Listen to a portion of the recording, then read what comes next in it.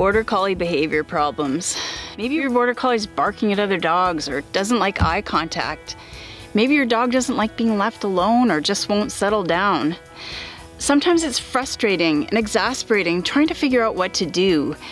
When you've tried a few training techniques and you feel like you aren't seeing progress, sometimes you need to think outside the box and find some new solutions.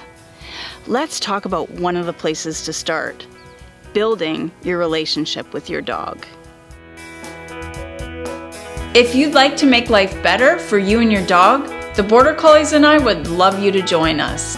Yay! Good job! Sometimes you have to make a significant change to the way that you are doing things.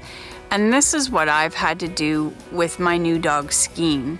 Skeen had patella surgery just over a year ago. And instead of doing puppy training, I really spent a lot of time just helping him heal from the surgery.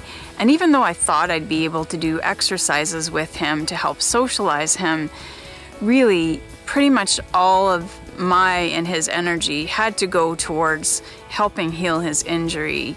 It was a pretty significant surgery, and he was very much restrained for a couple of months and a little bit of time after that. In Skeen's case, his patella surgery created a situation where I was essentially, at least I felt like his captor, because he needed this surgery in order to have full use of his leg. And I knew that it was the right thing to do, but at the same time, I had to keep him very contained and very restricted from doing normal puppy things. So when I started doing recall exercises with Skeen, our relationship was a little bit different right from the beginning. I spent most of that couple of months of Skeen's development doing a lot of things like leg stretches, which were ultimately what he physically needed in order to heal from the surgery. When Skeen was mostly done with the recovery stage of the surgery, I was able to take him back to some basic manners classes, and I noticed right away that there were some issues for Skeen that had not come up when he had done classes before the surgery. He was much less confident, and he was actually quite fearful and very reactive and responsive to any of the dogs that were moving in the class. So right away, I knew I had some challenges with Skeen. Are you Mr. Untrainable? Are you Mr. Untrainable?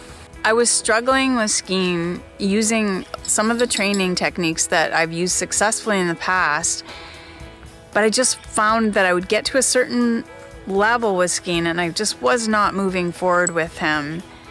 And it's just been in the past couple of weeks, I've been taking some new courses and just thinking a little bit differently about my relationship with Skeen. And I started to realize that after the initial reaction that he had to some of the classes and to other dogs, and the fear and the lack of confidence that he was showing, that he hadn't shown before, that I was dealing with all those things, but my own frustration was also building. And I realized that I was also stuck. Skeen was stuck and so was I. And that's because I started to not enjoy training Skeen. And I mean, I absolutely adore my dogs and I love my dogs. It's easy to honestly go to a place of resentment when your dog isn't making the progress that you think your dog should be making. Sometimes it's because of potential judgments from other people or comparisons to other dogs or even other dogs that we've owned ourselves.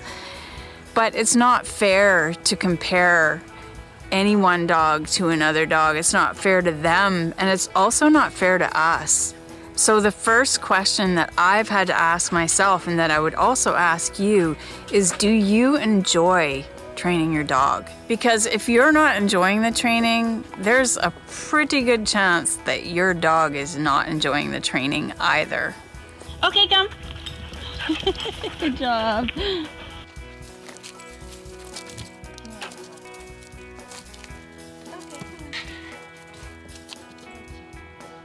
Think for a moment about your least favorite teacher, or maybe your least favorite boss.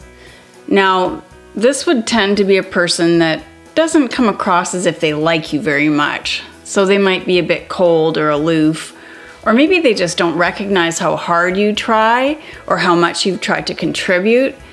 Sometimes they might even be exceptionally hard on you and don't recognize really anything good about you. Now, on the other hand, think about your favorite teacher, your favorite boss.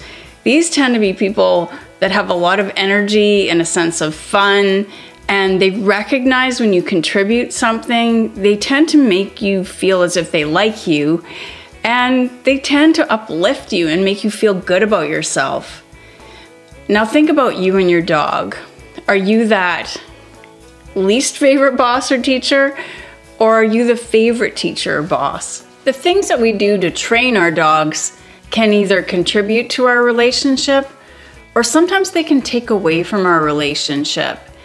And sometimes it's not even the exact kind of training, but it's how you feel when you're training. So if you're feeling frustrated and resentful, or you're just not enjoying the training, then your dog is likely going to pick up on that. And sometimes it can actually work in reverse, and you can take a few steps backward if you train when you're in that state of mind. With training, it's never a complete straight path forward. You're going to go forward with your training, and sometimes you are going to take steps backward. It's kind of like the cha-cha, but you can control some of those steps backward, or at least lessen them, if you work on your mindset and your attitude. If you are really, really frustrated with the training, take a break from it. And I mean, you have to cope and manage with whatever behaviors are going on with your dog. But whatever is creating the behavior, take your dog away from that situation as much as you possibly can. I say these things because I too have had to change my mindset and attitude in training my young dog Skeen. It's been said that comparison is a thief of joy, and I really believe that to be true. So in Skeen's case, if I compare him to my previous dogs or my friends' dogs or even other border collies, I can make myself feel very powerless. But if instead I focus on the dog that Skeen could be, and also if I look at his behavior problems as really just logical behavior in his own mind as a reaction to the circumstances, they're really not problems. They are just behavior. And the awesome thing about behavior is that we can influence a dog's behavior. It's also helpful to remind yourself about all the positive qualities that your dog has. So Skeen is a super sweet and very sensitive young dog. He's very loving and very cuddly. And Skeen is a thinker. So Skeen is in no way aggressive. He is a worrier, and he expresses his worries quite loudly. So it's a behavior I do have to work on because it could cause some problems. But I can narrow this down to a lack of confidence. And there are many games and exercises that I can work on to improve his confidence. In reality, a lot of what we call border collie behavior problems are really a result of how we've bred the border collie over time.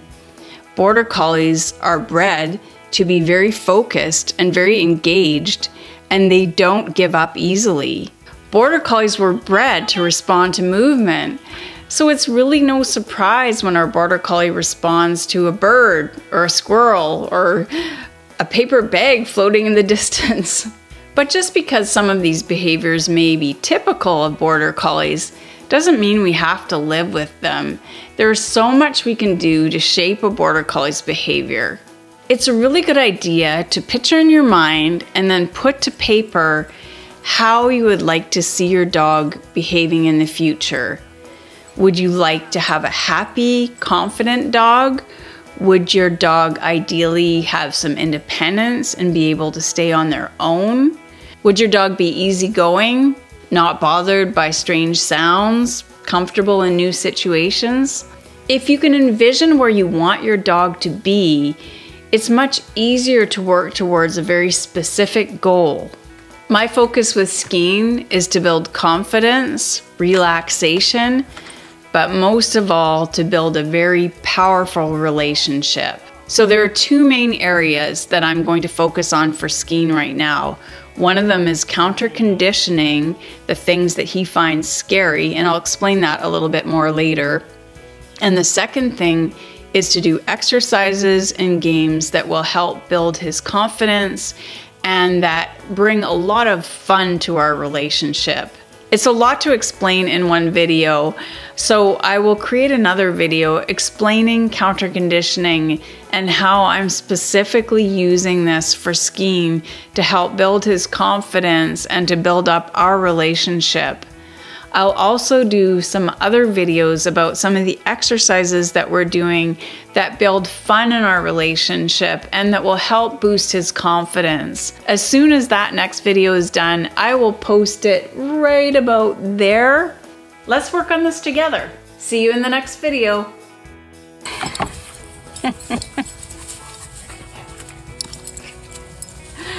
Oh, you guys are so cute.